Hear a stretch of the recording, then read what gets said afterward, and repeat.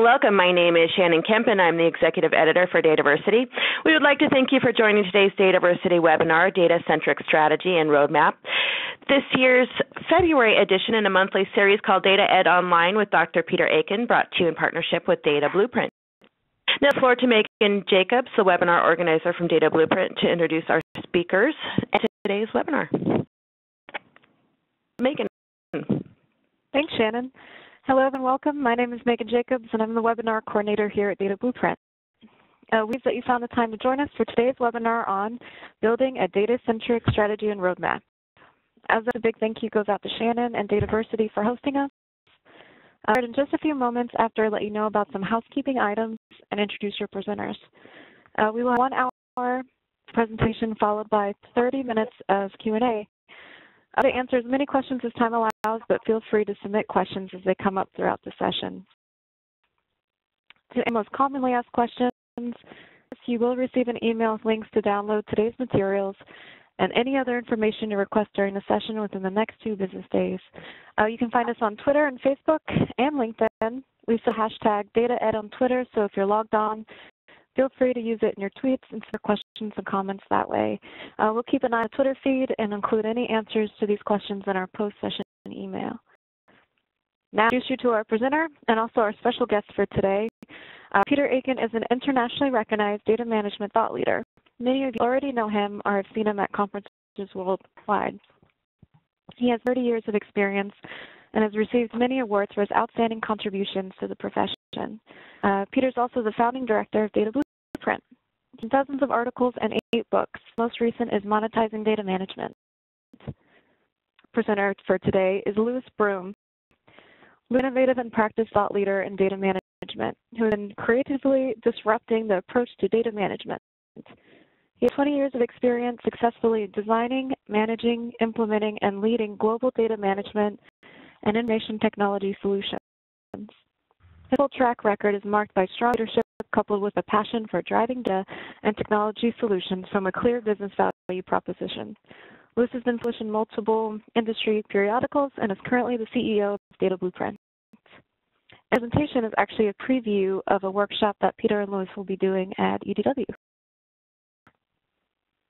Thanks, Meg. This is Peter and my business partner Louis, who we were just looking back over history and discovered that the first time I had actually presented together was back in 1996. So it's been a long, successful run with us. Yeah.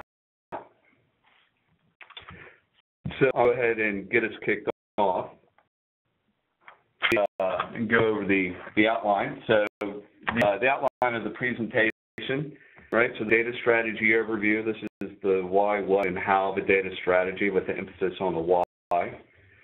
Next section, determining the business needs, is really getting on the same page with your business partners, getting a foundation, common understanding of the business model, and then at specific business opportunities. So, and success criteria in business terms, right? So this is a critically challenging and somewhat elusive activity. Ultimately, this is the outcome, though, that really matters most to the business.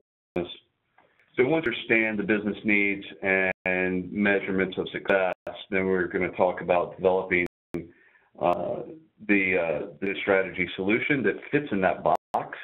And then finally, we'll give you an introduction on developing a roadmap and a plan.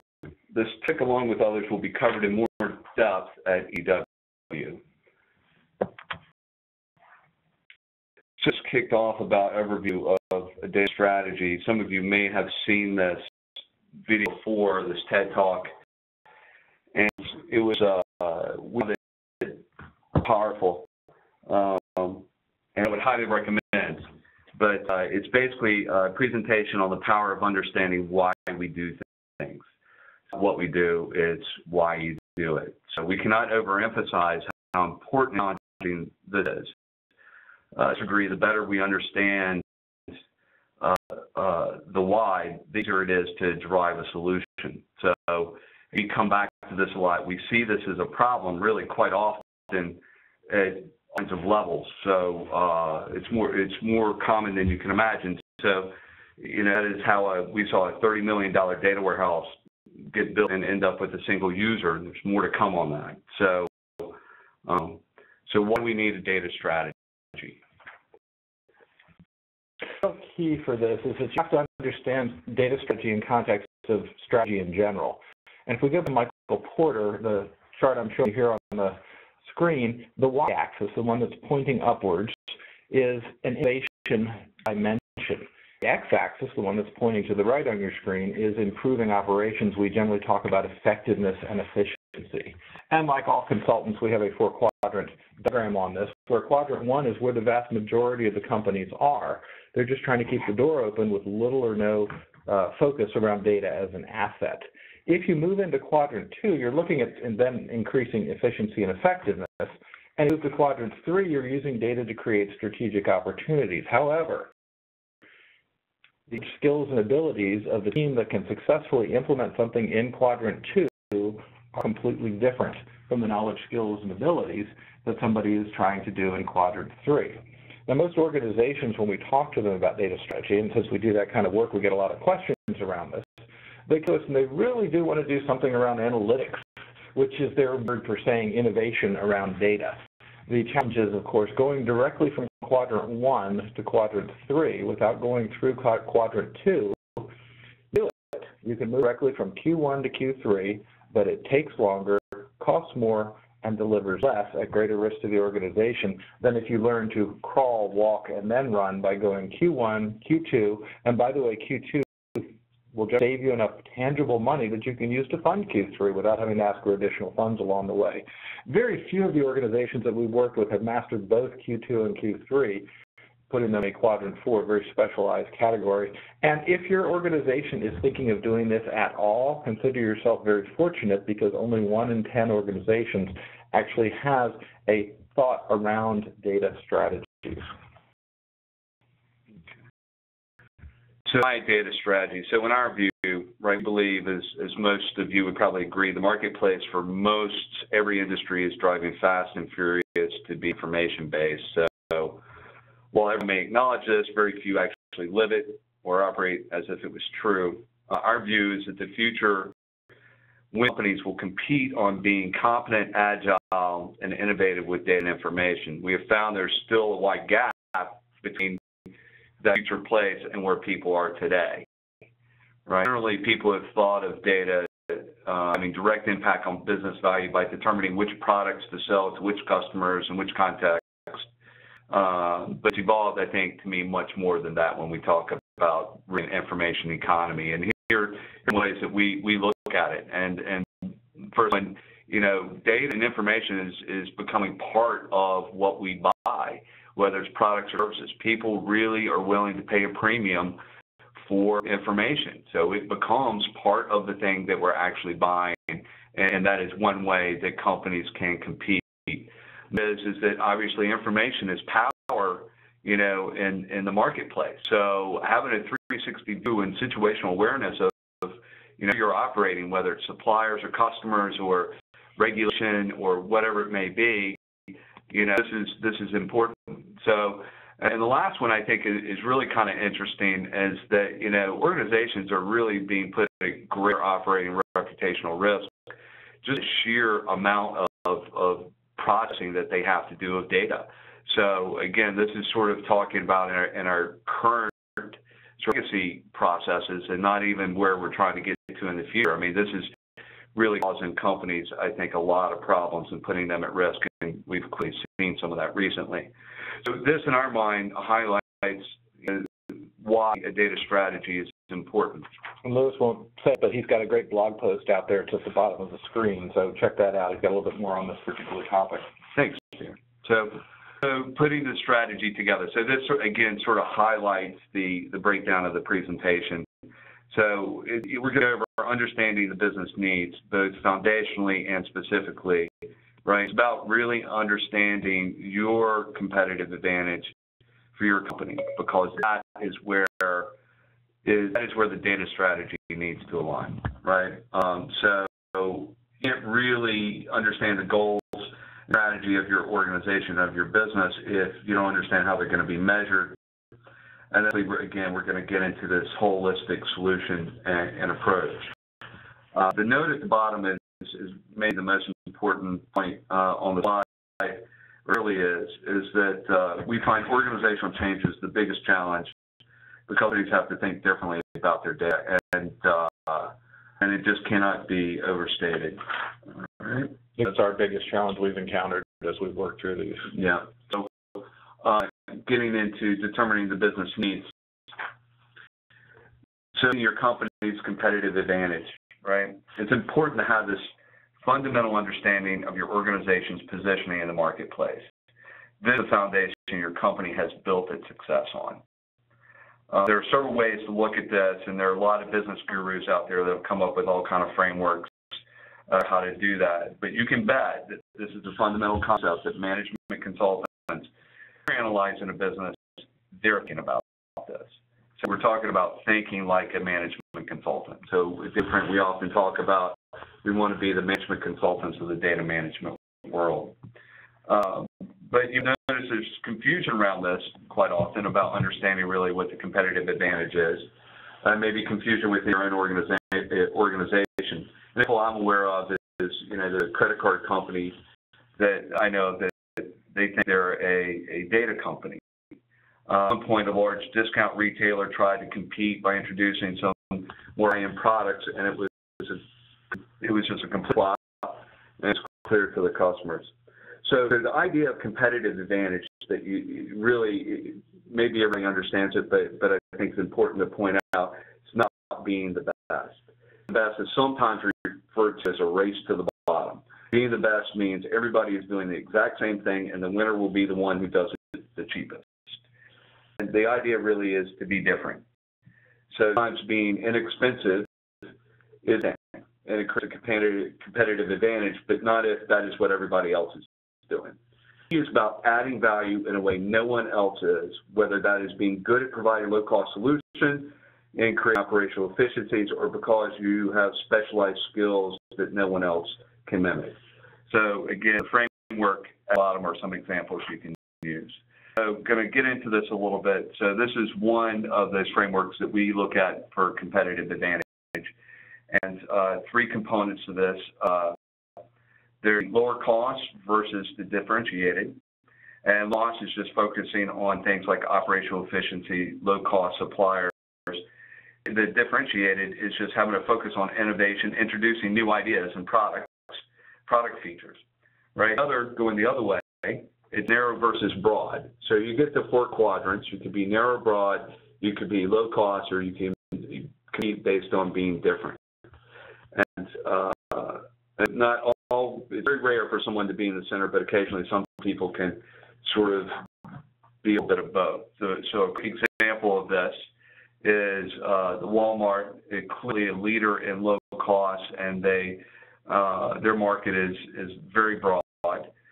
Where Whole Foods is being very different, so they're offering very different products you can't find anywhere else. They put together a unique combination of goods, but they're still being fairly broad. Trader Joe's is in that center spot where they're low cost, but yet they're providing high quality goods. So Target could also potentially be. But so the key here is to get this concept and understand where your company is positioned, because again, it's probably somewhere in one of these quadrants, one of the four quadrants. So, or more to the point, it's unlikely to be broaching two of them. Yeah, right. Exactly.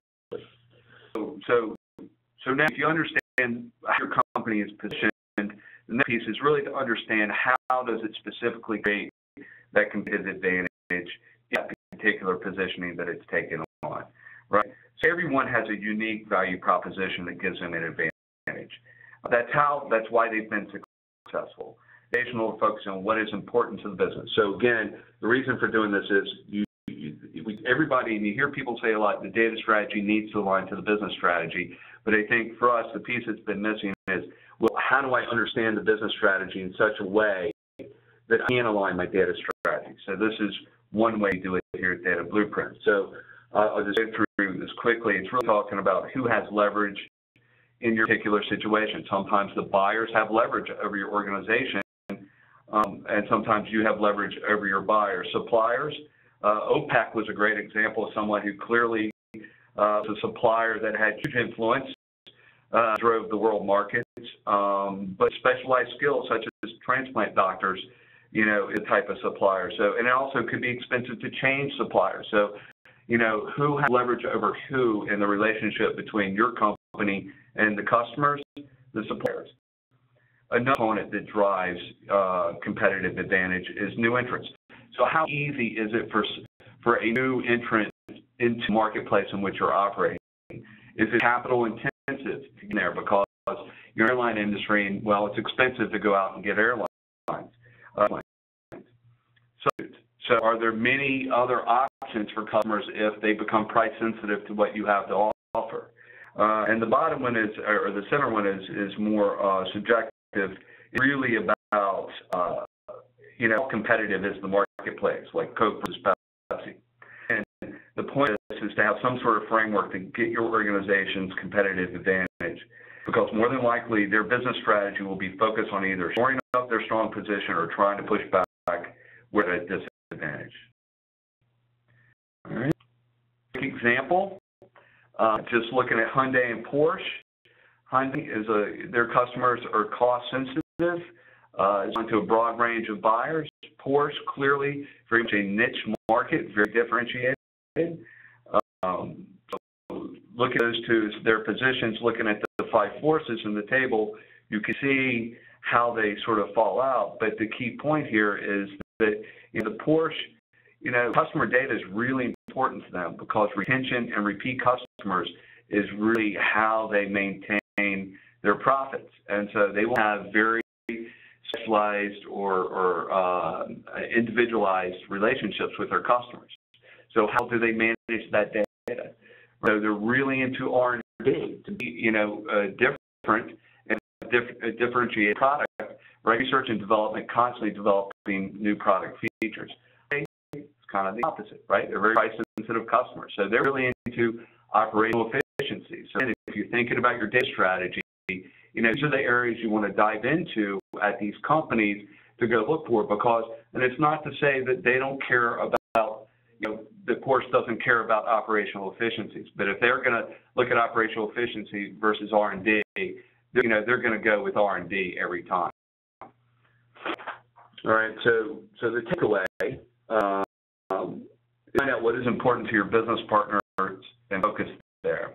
And it makes for a smaller elephant to try and eat when you're looking at the data that we have to work with. This is an excerpt from an article for the IO Update, and I just thought it was interesting how their value propositions for leveraging data matched up nicely to the five forces. Insight and innovation, right? That's really about being differentiated. Establish barriers to competition, right? That's making it hard for new people to enter. Operational efficiency, again, that's around low-cost providers. So, it's a repeating theme that when you're looking at business value, these are the areas you want to look. So just to quickly summarize, they're useful for a couple reasons, because it sets a vision for why we practice data management. I think that's really important, and I think that's something that I know in my career I've struggled to do. And I think many people skip this step. But it's because people look at data sometimes as having IT-driven goals and not business goals. So we need the business to be have more ownership and accountability for how we leverage data in the organization. Great summary of what essentially is an entire semester's course, how to do strategy. Some may have encountered something similar in business school, but let's talk about the real world now as we encounter it. And when we go in to do data strategy work for organizations, we generally find that we end up with one of two conclusions that comes away. One, the organization has a great business strategy. And what that really means is that they've got a great business strategy as an organization. Then they also have a really wonderful IT strategy, and underneath that they have a data strategy, and all three are aligned perfectly and working really, really well. And we see that, maybe 1 in 10 customers? The other part of it is the other 9/10 of them we find out that the strategy they have actually is either could be improved or is really not well expressed at that level. So then you have to apply some analysis to the process and to figure out what is their strategy. We use a lot of what's called reverse engineering analysis so that we can tell them what is the most important parts of their processing world that they're doing and how doing a lot of it seems to indicate what their strategic needs are in certain areas. And if it's not, it's a good fail for them to come back and react to. So the key, if you have a business strategy that you can start to work towards, is to find out what changes would be seen as useful or important and plan to do something that is useful, or probably even more so than useful and noticeable in the organization. Okay. Tool and success criteria during business value. To fully understand the organization's business goals and objectives, they have to be measurable, or there's not a full definition. So, working from a data management perspective, I've often struggled with this myself, getting at how to measure the business value. Like, how do you measure, quantify the business value of data quality or enterprise data architecture? So,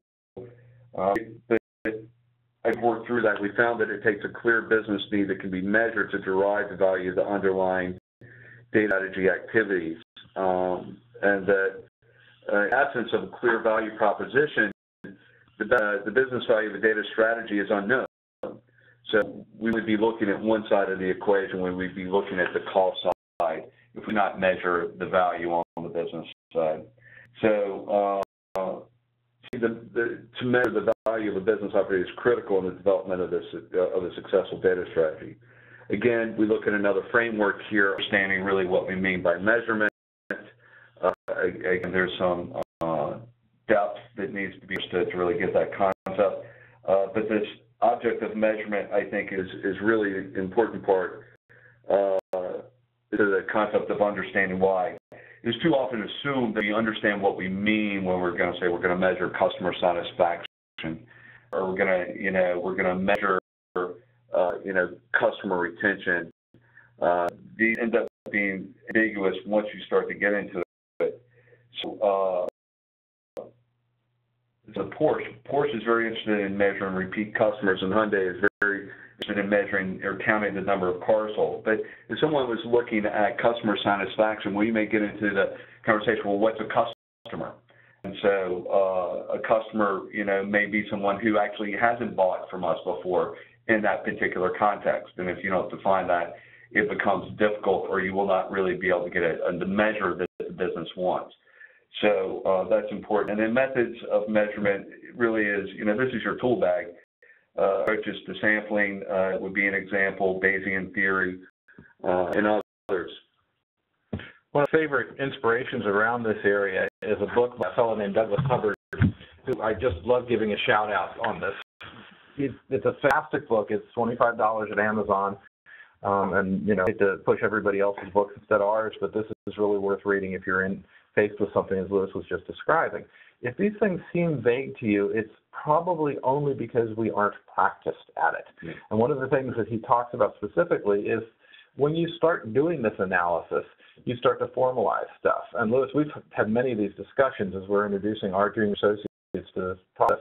One of the things Lewis emphasizes over and over again is write things down. I hope that didn't blow your speed out, everybody, but it's emphatic there.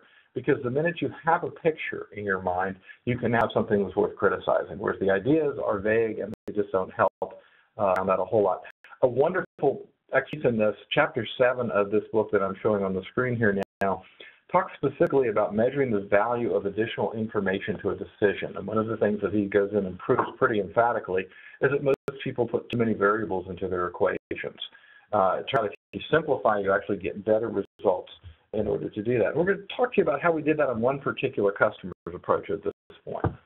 So I'll tee up the example, and this is a data blueprint example.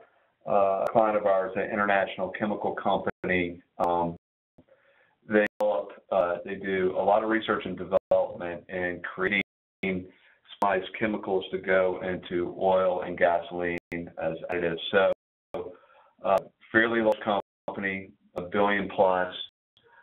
Basically would have the customer will come to them and they sell oil on the market for people to put into their cars, and they'll come to this company and say, well, we want to sell oil for high-performance cars that will keep the engines running cooler. And these guys will go away and customize a formulation to meet their product specifications. And so over the years, these researchers have run tens of thousands of tests at 25,000, 250,000 each to create these formulations for customer requests. And it's a very exciting environment because, you know, you walk through the halls and there are all these labs, and their labs are a big engine block sitting on a stand with 1,000 probes on it, taking all kind of measures to make sure that the formulation is doing what it's supposed to be doing. So, in this case, the objects of measurement, the things that we're really focused on, going through this exercise that we've been talking about, test execution, customer satisfaction, and researcher productivity. So again, what they were figuring out was we have all these tests that we've run previously. We should be able to leverage that data in such a way that we can reduce the number of tests that we actually have to run, because we understand if we add a little bit more phosphorus, given the other variables in this formulation, that will run cooler at higher RPMs, and to the point of where they can almost formulate the solutions for their customers. And because they were finding that they were actually end up running essentially the same test over and over at the very expensive cost per test. So we talked to them about the test execution, the customer satisfaction. Then, if they could virtually formulate the solution, they were getting a quicker time to market from initial request to certification. And then, of course, you have these PhD researchers who don't have to repeat something that they've done before, or that could do much quicker. So again, the number of tests to get verified formulations per researcher were the objects of measures. So talk about how this all worked out. One of the things that our team did was go into a process map of what was going on in the organization. And I want you to imagine the map you see on the screen now without all the circles and lines drawn around it. And just coming up with that process map, they considered that we had done a superb job because they'd never been able to figure out what the actual process was. So here we are in an exact instance of what Lewis was saying before, write it down, and now we have something that's improvable and we can start to make sense out of it. Now, the other interesting part that happened on here, though, from a data strategy perspective, is that while we had the process map done, we then added the dimension of time. And so what you see on the right-hand side, there are 6 major categories of non-value-added work that these PhDs were doing. And these PhDs did a wonderful job of actually implementing this, but as data scientists, they were only about 20% productive. Their time taken up by literally transferring digital data between different machines, moving it around manually, manipulating it, doing what we call synonym reconciliation. There were tribal knowledge requirements, and at the heart of this whole thing, the piece of red icons that you see there, it was all being run on Fox Pro, which, you know, hasn't been a product for many years.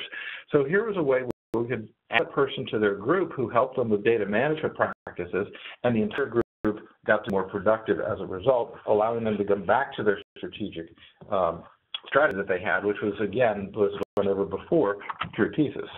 So I just want to make one other comment about that, Peter, and make the point that we've been talking about. So again, here's an organization that's very focused on innovation, R&D.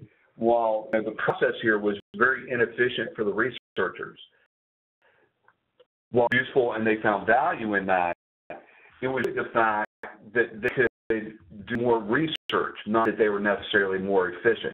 Again, it seems like a subtle difference, but if you were to come in and tell them, you know what, I can make this really efficient for you so you don't have to do all these things, that's where their head is focused. Their head is focused around R&D and results and being innovative.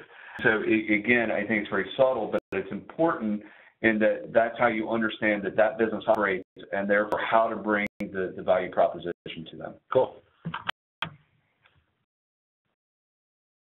Of course, by putting in a data strategy that included elements of process improvement, architectural components that needed to be developed, aspects of data quality that they needed to be educated about and giving them a more integrated system development process. It reduced the number of tests that were needed to get them to product. It increased the number of tests available for researcher, and it reduced the time to market for new product development. And time to market turned out to be a big driver. In this case, I kind of looked at Lewis and said, they told us we saved them $25 million. We didn't charge them enough. Yeah, we left some money on the table there for sure. So just to summarize this section on measuring business value, this concept really is a skill unto itself. So it makes sense to bring someone onto your team who has background in statistics, operations research, financial, someone with similar experience. But either it's a step that can't be skipped. As Peter said earlier, you need to become familiar with these concepts, and you need to practice these skills. Again, I think the important point is that you can't really develop the data strategy and the solution and drive business value if you're not sure how the business is measuring that value. It's important that if people can understand these concepts and develop these skills, it will endear you to your business partners, right? All of a sudden, you're speaking a common language and you're understanding how to measure that value to really help them measure their own success and build trust that the strategy is really important to the overall business model, which ultimately, to get buy-in, you're going to need. Okay, so moving into on developing a solution to address needs. I'm just really going to outline the structure of this section now that we understand that the business needs and the measures of success. So rethinking the SDLC, this is really saying that you've got to think about this differently. And I really love how Peter has sort of formulated this idea. But then we look at the holistic part, right? This is the data strategy. And I think this is the piece that most people are probably familiar with to some degree is, okay, well, I'm going to get a holistic solution to be able to better leverage data. And so we go through that. I'm going to go through it kind of at a high level of what all the components are in a description and a few examples. But at EDW, we're going to go into these in much more depth and how they're all integrated together. And then the last one is just a quick point about matching your organization's abilities to deliver. This feeds into the roadmap concept. So to be successful, you can't overpromise. So the first piece around this is that we've been teaching everybody in IT how to build things incorrectly. And that's a pretty brazen statement for me to make, but after studying this for 30 years, I'm really convinced. I hope you'll agree with me after these two slides. It makes sense that we should, in response to an organizational strategy, develop some specific goals and objectives so that we can see whether we are on track with that strategy or not, and whether that strategy is in fact achieving the results that we want. And it does make sense to the next level of thinking to say, let's talk about systems and applications that will help support the achievement of those goals and objectives. Network and infrastructure becomes a next step on that, and data and information usually become an afterthought at that point. For example, if at step 3, we decide that the answer is an ERP, then every discussion, the network and the data part becomes about the data for that ERP and the network for that ERP. That absolutely guarantees that the data is going to be formed to the applications instead of around organization-wide requirements, which is why we spend so much time reformatting our version of customer for the 16 different definitions that we have around the organization.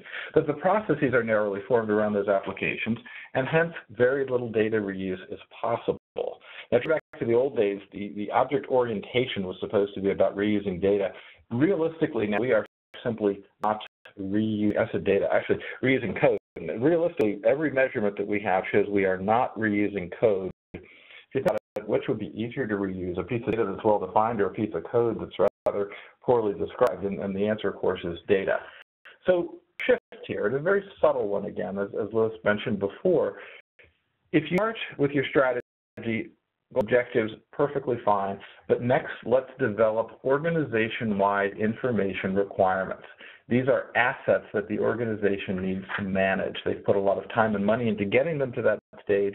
Let's make sure they actually can. Then we can do network and infrastructure, and then and only then should we talk about systems and applications? This is a cleaner approach, a less complicated approach to systems development than the way we've talked about it before.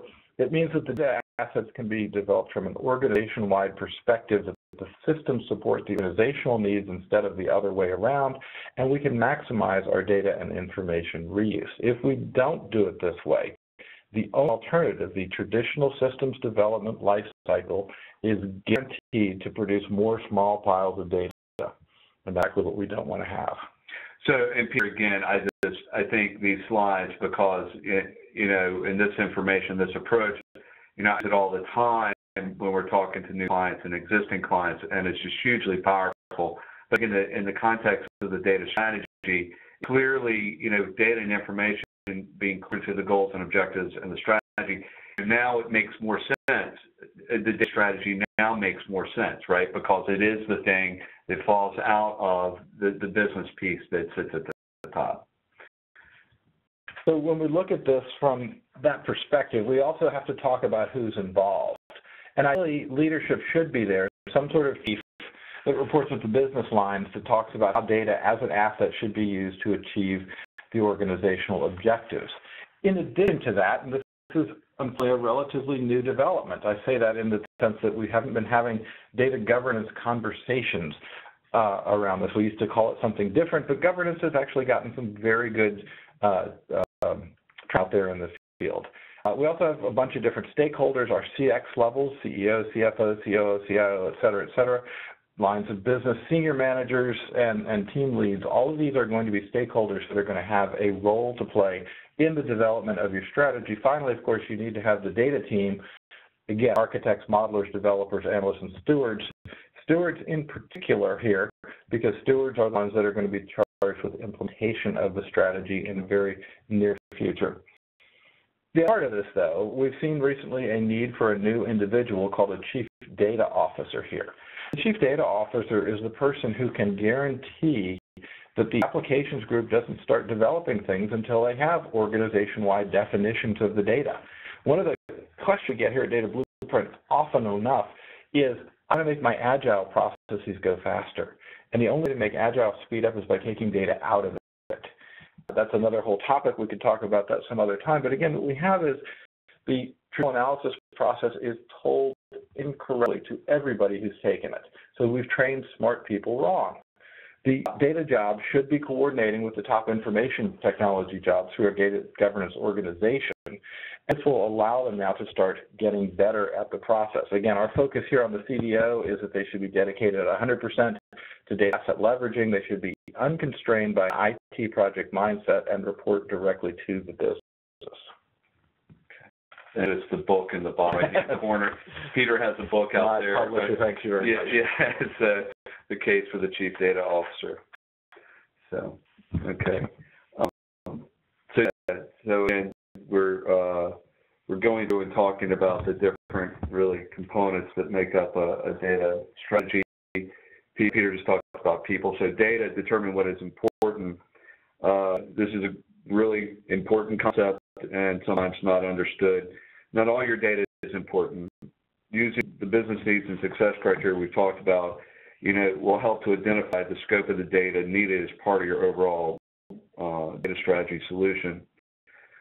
Here, we've listed the meta types of data as we think of them. I'm sure someone else could have a different take, have a lot more, maybe slightly differently, but our collective years of designing, developing global systems and their different circumstances and contexts, these are the ones that make sense to us. It always comes back to looking at the data in these buckets, whether it's architecture, governance, or quality controls.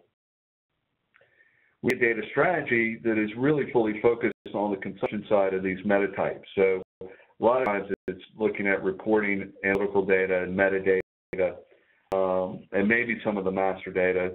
So we're proposing that the data strategy really needs to consider all the meta types, traditional data, event data as well. Are the sources for reporting analytics? Master data impacts of transactions and events as much as it does reporting analytics. So the point here really is that all types are really interrelated to create a holistic ecosystem, and data strategy needs to support the concept. So, Peter, I thought you invented ROD. Apparently not, but if you could talk about that. I wish I could figure out where we actually got it from, but ROD stands for data that is redundant, obsolete, or trivial. And what that means is that it turns out when we measure it, 80% of data out there is redundant, obsolete, or trivial, which means it just gets in the way of your decision-making process. So one of the things we can help to do with the data strategy is figuring out what data is important, why it's important, and what we have to do to make it more useful around us.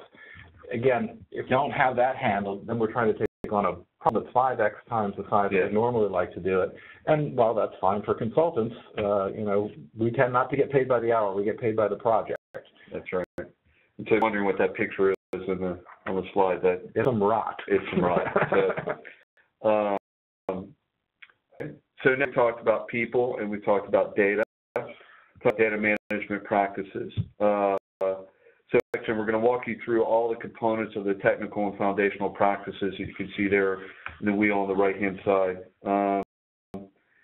Helping the data strategy, the important point is to understand which of those components are needed and to what degree they needed to support the data strategy. Here's little examples along the way. Yeah, and we'll talk about those. So, I mean, but these are integrated concepts and they need to be thought of like that. Here today, we're just going to walk through each one of them and introduce each one. And we'll be diving into these a lot more at the workshop at EDW, giving more definition and showing how they work in concert together. But just a quick note, you know, there are other data management practices not covered here. Data security, business continuity are two clearly not mentioned. These important components and this view could be expanded to include those, especially if they're important to your business, and it's been something that's been on the forefront of newspapers lately. But I just make that comment. So the key for these foundational practices that we find when we go in and help groups either untangle a mess that they have or plan something, to focus too narrowly on one instead of, or in our recommendation, at least 3 pieces. So people get fixated on a data warehouse and they think the data warehouse is going to solve the problem. It turns out the data warehouse in fact solve the problem, but we've seen lots of very well-functioning data warehouse failures because it functions, but they've forgotten the other pillars that go into this. I'll give you an example in just a second here. But think of it always, if you're not incorporating at least 3 of these practices around, you're probably not seeing enough of the picture on this. So on this is a healthcare data warehouse we saw at one point, and it took them about 18 months and $30 million to build this. And we dove into it because we were asked to take a quick evaluation of it. There were almost 2 million members, but almost 1.5 million providers. So it was almost a provider per member. Sounds like a great state to go live in. On the other hand, in this data warehouse, 800,000 of the 1.4 million providers had no primary key, which meant we couldn't access them if we wanted to. And we're still, this entire data warehouse ended up having 1 user. So imagine the volume and forcefulness with which the CEO said to me, I could have taken a room full of MBAs and accomplished this analysis much more quickly. So just again, keep tying it back to the theme of the data strategy and tying this in with the business. You know, we find that if a solution is taking forever to implement or if it's overly complicated, it's only because you don't understand why you're doing it. You really don't understand the drivers of the solution. So I'm almost always, if I walk into a new environment and someone is struggling, trying to implement some system for 2 years and it's taken them forever to do it, it's because they really don't know why they're doing it and what the requirements are. And so if they do finish, they'll probably build a great solution that would have been wonderful 2 years ago. Yeah, maybe. Okay. So look at this foundational practice is, data strategy is one of the foundational practices. Again, we've already talked about aligning with the business strategy and the operational model, and this is going to become even more important as we do this. But gosh, again, another call that we get here at Data Blueprint a lot is people want us to develop a big data strategy for them. I'd say we'd be happy to do that. What's your data strategy? And we don't know and we don't care. And it's like, no, that's the wrong answer. Again, we want to be very careful in terms of working through this. You don't want a big data strategy if you don't have a data strategy in the first place. Another foundational practice then is architecture. Again, I'm probably preaching to the choir here, but when you explain what a data architecture does to the organization, if you talk in terms of developing a common vocabulary, so that everybody, when they talk about certain concepts, they know what they mean because they're formalized. What the purpose of a data architecture is to help you get on that same page. Our observation is that most organizations have data assets that are not supportive of their strategy. The question becomes, how can they more effectively use their architectures to support the strategy implementation? Another key piece to all of this, again, 10 years ago, we might have said, well, we have data governance covered in data administration, but it's been a lot more successful since we've broken it out and addressed it explicitly. The key there is to avoid data governance, and I've got a fellow in my class for one of those credit card companies as well who says, oh gosh, you're giving me more reasons to say no to people. Well, that's not what governance should be about. It's about saying no. It may be a sense that sometimes you have to say not yet. But that is really not where you want to be. Governance is the idea that we're going to be treating data as an asset. After all, you have fiscal governance in your organization. You have all kinds of disciplines that you put in place that we need to make sure these are the right ones. Okay.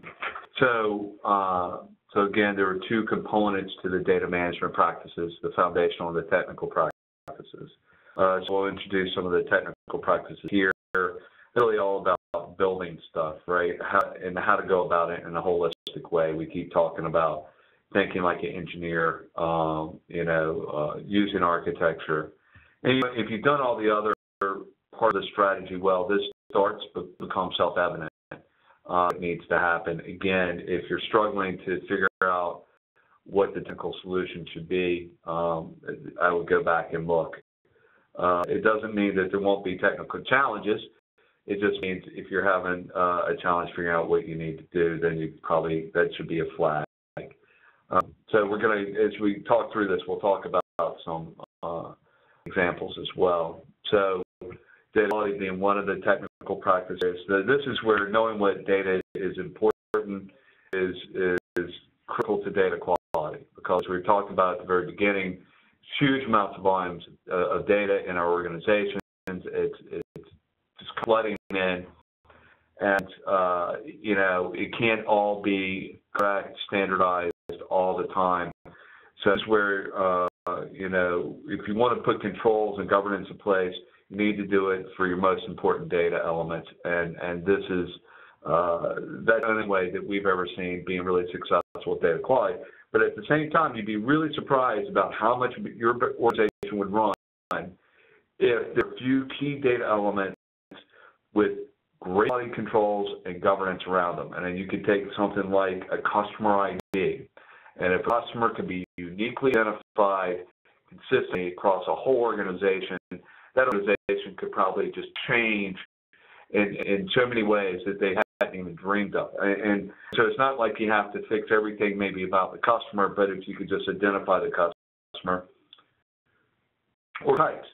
So I had worked with a particular company where, the customer type, where they managed it well, or someone who managed customer data, didn't report up through the IO, report directly to somebody at executive level. If you wanted to add a new data type for customer, you had to go through about a 3-month adjudication process, and it was a big deal. But because you do that, they could share customer data, they could roll up customer data, and it really was a beautiful thing. So, but the other key point on this slide is, and I don't know how many people get into this situation, but if you have data quality problems and you figure out what data you want to manage, the root cause. The find and fix is just, while it may seem like you can make progress in the short term, over the long term, it isn't sustainable, and you can never really get ahead of it. So it's worth the effort. While it will look very maybe at the beginning to go fix the root cause, but it is the only way really to deal with the data quality issues you want to fix. This is a of requirements that is not typically well done. So when we talk about a data strategy, we don't tend to express the explicit integration requirements that are there. We kind of draw some pictures up and say this stuff should all talk to each other, but talking to it is not really the same thing as integration. And data turns out to have it be perfect at the most atomic level, or it won't integrate. Again, half a character or a number off is going to result in a different object being pulled. So the idea to gain insight is to gain integration. And the more and the broader we can focus our integration efforts, the easier it becomes to achieve our data strategies. So data platforms, so really about decoupling the functionality using these engineering architectural concepts we keep talking about. And we have two examples Peter will talk about, one in cloud, but they're related to migrating from legacy platforms to newly engineered data platforms. One example I want to talk about is unwinding a mainframe in a high volume transactional environment. The business strategy for that was that they wanted to efficiently process those transactions, high transaction volume. So the more people had to touch the transactions, the more people had to do to figure out if they needed to touch the transactions, the less efficient they were. So the business strategy there was for high operational efficiency, and that translated into straight-through processing concepts in terms of the overall design and architecture. So the straight-through processing of transactions means minimize the amount of human intervention that's required to process those transactions. And so that what we're able to do then is you have to then enable those transactional, which is really a set of data. You have to figure out what data components, whether it be exception management or some type of lifecycle management or master data, that would enable that straight-through processing. So these data platforms really, driven from your business strategy, become very, very evident.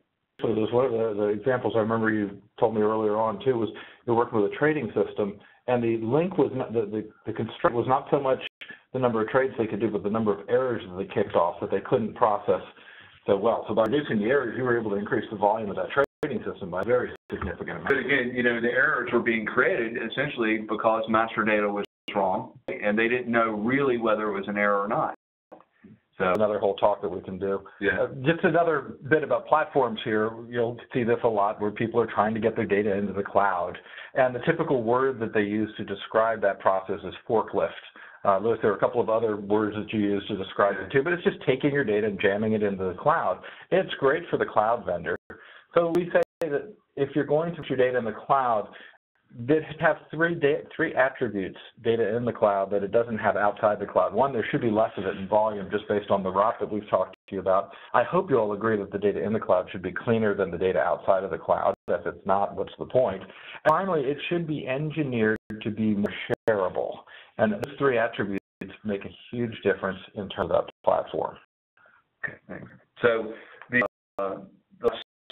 second here on the technical practices, business intelligence.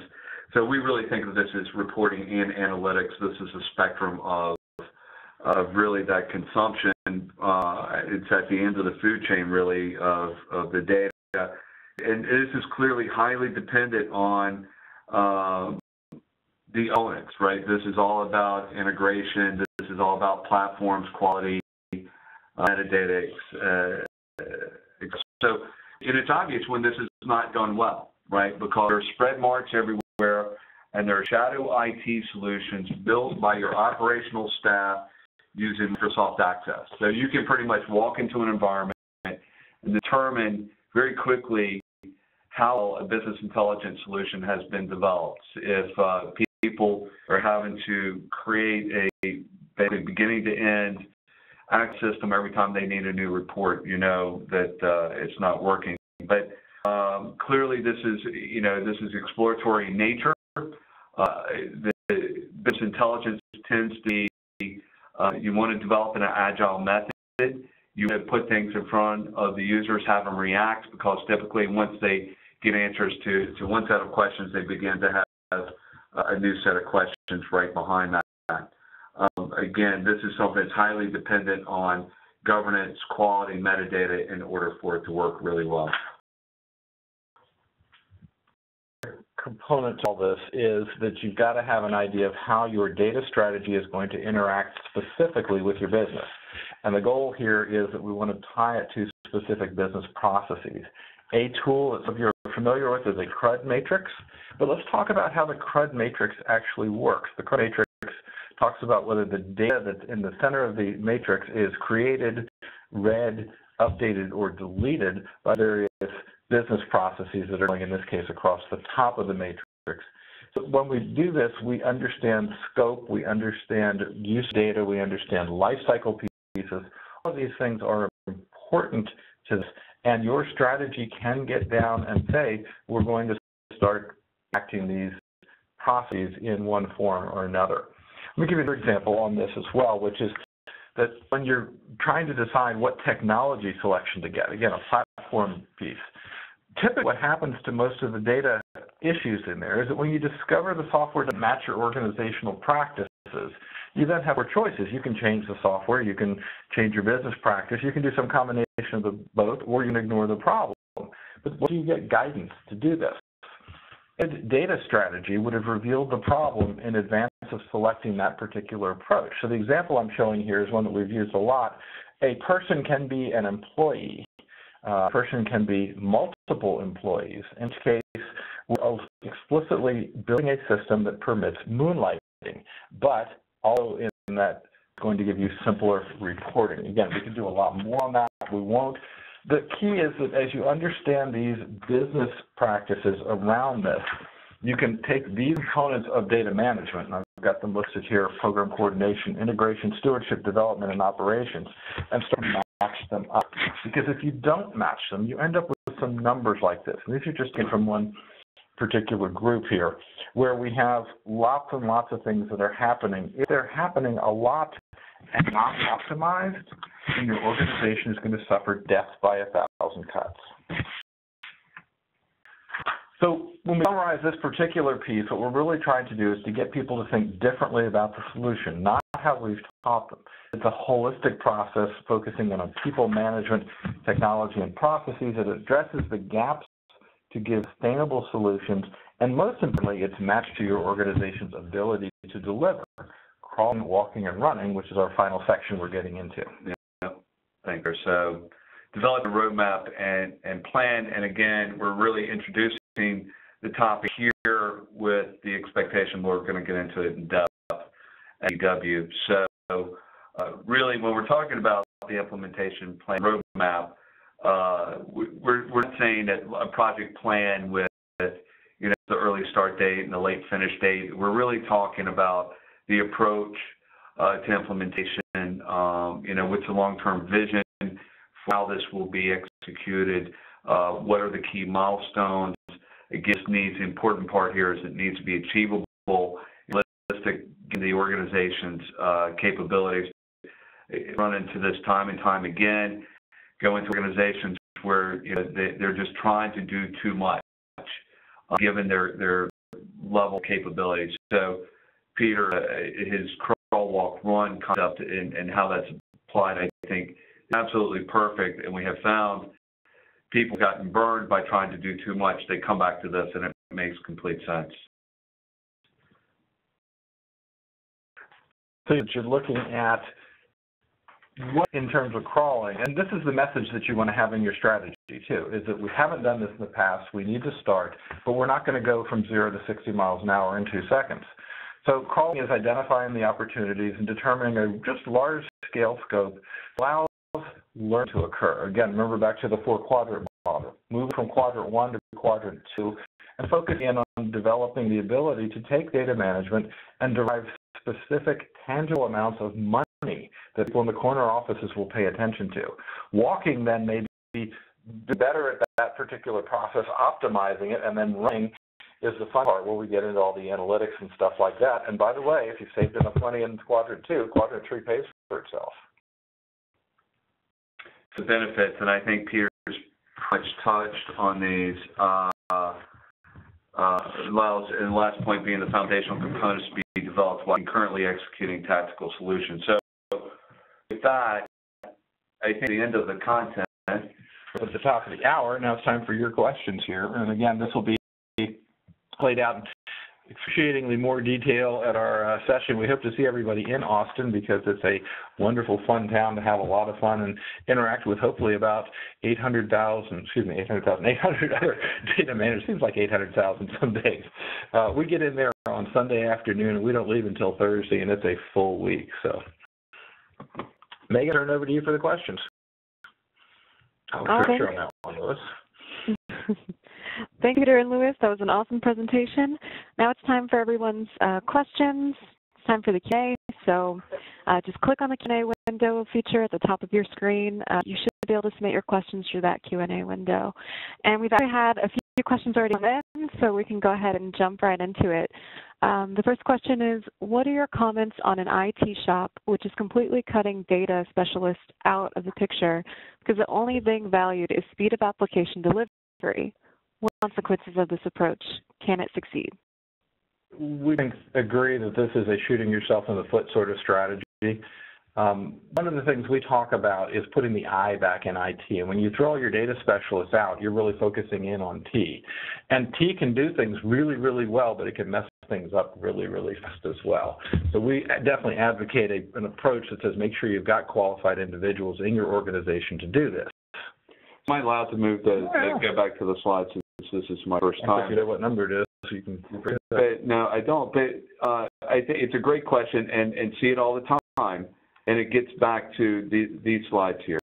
So this really what went on is that I think the question is around this this in here where well, I can't get to the right one. It's where it's at the bottom. There you go. I think it's a challenge because to me that just screams that the organization is struggling to see the role where data plays in the organization. And so they're looking at it as being something that comes after systems application development. There's not an easy answer to that. I think I would take these two slides and see if you could even have some conversations around that. But it is about getting data to be the thing that you focus on, because as Peter says, as soon as you buy SAP as your application, then all the other conversations from there on are about what SAP does and doesn't do and how it does it.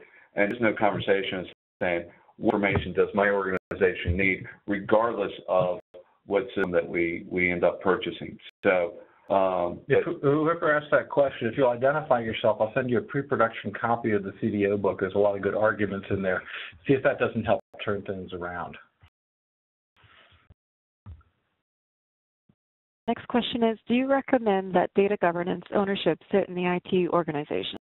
That's a great question. Our ideal approach is that data governance is a shared function between business and IT, but to correct for past errors, we advocate that the leadership of that organization report into the business. It's not so much that the IT people don't know what they're doing, but it's that if we can help to educate the business and make them understand that they have a stake in this and that the organization just can't do without them, then definitely we want to try error in this case to correct for some of the past errors where we've had. The question from the person before was very indicative of this. They clearly didn't see the value that these individuals were producing, and they're de-emphasizing it, whereas they can measure the lines of code that are produced by their agile teams, and they like that. So one thing that, and this isn't directly related to the question, but kind of, and that I wanted to mention in the presentation, because a lot of times, you know, to deal with data governance, we apply the crawl, run concept, and it's, we call it little g. So what we end up doing is because people, we find that people will go away and at work create an 80-page document about how the governance should work and who's going to play what role, and it just becomes just a very large task without really having any practice at governance at all. So we think it's important and crawl as an example would be to pick a single data element that the business and IT and the data team can work on together. maybe customer ID, or maybe it's some other key data element, and what are the governance rules and what are the business rules around that, and start with some little g and build into the larger G over time. Yeah, so we can extend that a little further. We had a hospital group that we worked with recently that decided admission date was the place that they wanted to start, and they found about 7 different definitions of admission date, which was kind of low for an organization. But they also found that by using multiple definitions of admission date, the hospital was leaving literally millions of dollars on the floor because they weren't able to correctly bill for the services that they were putting out. Yeah, huge example. So again, I think going back to, people just have a hard time when they look at their whole inventory of data assets of trying to figure out how to tackle the whole thing. Really, once you start to look at it, you'll find that 5% or less of your data make a huge difference in your organization. It's all about leverage. Yeah. Okay, somebody asked the question, for those of us unable to attend the conference, how can we get the presentation slides for the conference? And pretty much if you want to come back to or go to the Data Blueprint website, check that. We'll have the slides posted closer to the actual conference, so end of April. So just keep an eye on that. And so another question for you guys is, what is the best way to develop business-relevant analytics that can be put to good use? So strategy is what guides it. That should be one of the goals of strategy, is to say not just we're doing data for data's sake, as Lewis says, but in fact to say this data strategy is designed to achieve these business values, this value, and those objectives are tangible and meaningful to people in the C-suites. So, and I would suggest that even, the concept of data, we're supposed to be exploratory, and I'm supposed to be, we're supposed to be discovering new things that we didn't know before. It still has some directional component to it, or direction from a business strategy perspective. So, because you can't just, to do big data for big data's sake, it's a lot where people built a data warehouse, and you go in and they don't know why they built the data warehouse. They knew that they wanted it for reporting, and that they wanted to be able to have better reporting, basically. And it ended up that when they built it, they didn't know why they built it, and therefore it wasn't adding value. So I think, again, I just can't overemphasize the crawl, walk, run approach to business analytics, and especially business analytics, because that is very much an exploratory, put something together, get some feedback. And so that means a lot of foundational work needs to be done, so that you can get into that sort of rhythm with your business users of presenting them stuff, seeing what questions that answers, and find out what new questions they have. But they're going to want to be able to trust the data. They're going to want to be able to, see an integrated view. So doing some of those foundational things will position you better, I think, to get to business analytics and to be able to work with your users more easily. And if guided by a strategy, another important component can be say, look, the reason what we're doing today is different from what we were doing in the past is because in the past we used to follow an old SDLC, and that produced a certain level of results. But if we instead, for example, put into our strategy that we are going to fail 3 times in the time that most people would take to build it once, we will get better at that particular process because we have the opportunity to iterate, where other organizations try for a big bang approach and, again, miss it entirely, which then people say, well, what the heck was the point? So, and if I can just continue to make this a long answer, and we're beating the horse here of data strategy, but, I think the important thing to realize, and especially with business analytics, is there is something important to the business, and it's important if you measure it. If the business is measuring it, it's important. So that's the thing that you're looking for. That's the thing you want to go after when you're looking at business analytics. What does the business measure? How do they measure their success? And they may even be doing it in a spreadsheet, but that's the thing you want to go after. I would refine that a touch, though, because the things they're measuring are things that are important to them. What we need to find out is what they value after those measurements, though. And so, again, get up beyond that first layer of management where you're collecting these aggregate statistics. The example I use many times is that if we paid shirt salespeople by number of orders that they had, every order would contain one shirt, because people are very efficient at maximizing their particular measures. That may not be the measure that you want to use, although the things that are measurable should be the candidates from which we take the high-level constructs and put them together. Okay, we have some more questions rolling in. The next one is, you spoke about a common language in semantics. Is canonical a dirty word in the current IT environment? We're both chuckling on that one. So I think the answer to that's generally yes, and it shouldn't be. Canonical sounds like it's sort of biblical, and, you know, people don't want to get into that because it implies that there's sort of a war about arguing about definitions, and that's not what we're talking about. What we are talking about is practicality, saying if we're not speaking the same language, we will run into some problems in there.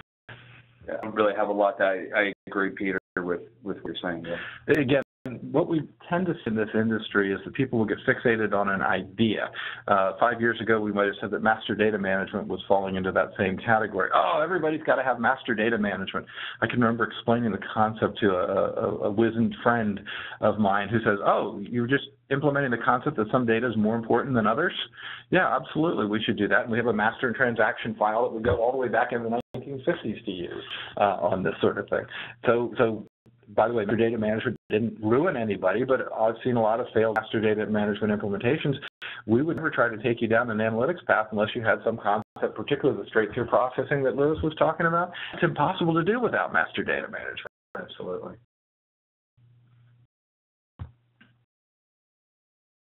Okay, for that, if you can't make the conference, there's actually a video only that you can do if the attending isn't an option. So there's that. Yeah, that's pretty, Our question is, let's see here, who is accountable for metadata management? So great question, and the short answer is everybody, but of course that doesn't help. That's why we got into this situation in the first place. I like to say that the language of data governance is metadata. If you're not expressing your data governance goals and objectives, going all the way back into your strategy, in metadata management in terms that are specifically identified as pieces of metadata, then you risk that disconnection. The gaps occur. Things start to drift. Again, I can't say it any simpler than that. The language of data governance is metadata. I think, you know, Peter, my perspective, and for everyone, in the things I've built, you know, metadata really matters when you're doing business intelligence and reporting of some sort. At that point, you know, you're so much touching the business that the business has such a big role to play, but they really in all your data. But that really is, in many ways, part of that common language is and semantics and figuring out what the data really means to the business is in that layer. And it's when the data is being consumed. Now, I understand there are other types of metadata that can help drive processing and that can help you manage the overall environment from a technical perspective. But really where the business value is when the people are able to consume the data is at that point is where the definition needs to be managed. And there's no way around that the business has to be so involved in that, or, you know, there's just no way that a data person or IT person can really define the metadata for someone else. Let me add one more piece on that, Lewis. So this is one I keep meaning to make a slide I haven't gotten to, but it turns out the business actually understands metadata a lot more than the executives in the organizations do. And I'm not saying bad things about the executives, but you'll find that when we go out and find shadow IT shops in the business, you know, the guy with the SQL Server under his desk who says, "You caught me, but please don't tell IT that I've got this system running here." That individual absolutely understands metadata. They may not know the name for it, but when you start to talk to them about it, they instantly grasp the concept. So very definitely the business is largely responsible for pushing some of these topics and also for providing the actual words, the vocabulary that we're going to use in there. Helpful. Okay, next question is, how long would it take to go through the foundational stuff for a major departmental group of a company, say manufacturing org?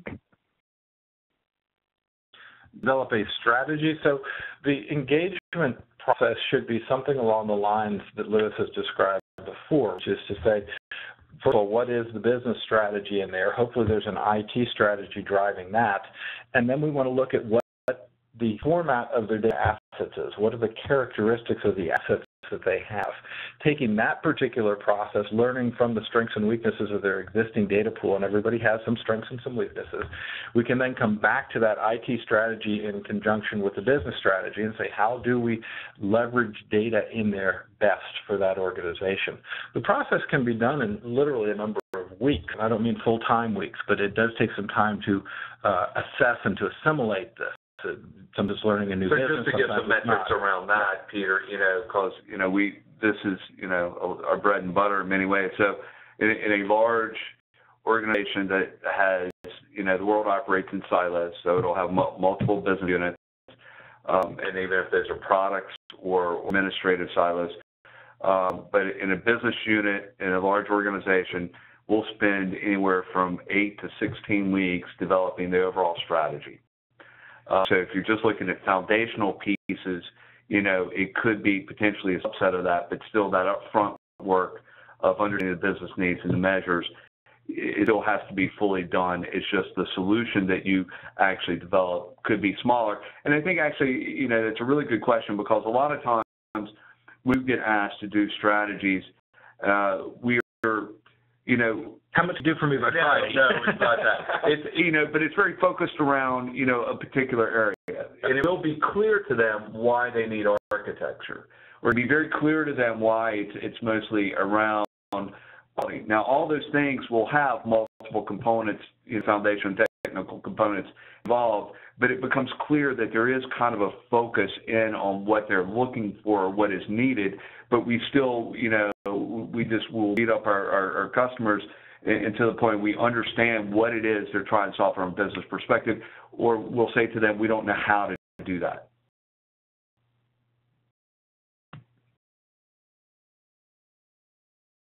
We have a question. It's what are carrots to get an organization to begin to put business rules, data standards, data models, and writing with transparency? Saying that data is an organization's sole, non-depletable, non-degrading, durable strategic asset. And unpack that particular phrase, you'll understand that data is the only asset that organizations have that doesn't degrade over time. You can't use it up. And it is a durable asset, which means it needs to be treated differently from a financial perspective than a non-durable asset, or in this case, an office consumable type of process. If that argument doesn't get to them, then I go back to the CDO book, where I ask a couple of really insightful questions, like, who's doing this? If nobody's doing this organization, how is this function occurring? How are these types of things going? It's kind of a difficult process, but there are a couple of key questions that you can ask that will really start to identify that. So I think, say it, and I guess we assume this, right? But the data strategy is a top-down approach to improving or making data more leverageable within an organization, right? And sometimes organizations just aren't ready for that. And if you're looking to take carrots, to me that almost is more of a bottoms-up approach. And we certainly understand that, and that is a valid approach as well. And so some of the things that we look at are when you talk about standards or quality, and what's the carrot is that typically the low-hanging fruit is operational efficiency. So we call it non-value-added work. So it can look for those areas where, in our example of the PhD researchers at the chemical company, literally, I'm not kidding, 70% of their time was spent manipulating the data just so that they could go be big data scientists. 7% of guys who, God knows how much they make, is spent manipulating. I mean, when I say manipulate, well, you saw the diagram. So it's where the typical low-hanging fruit is you can start to give them a carrot and say, I can eliminate so many hours a day, or across the team of 20 people and that adds up to this much money. Those are typically the easier things to find. But that isn't, that's a bottoms-up approach as opposed to the top-down strategy approach. Both can work, but top-down is more favorable. Yeah, yeah.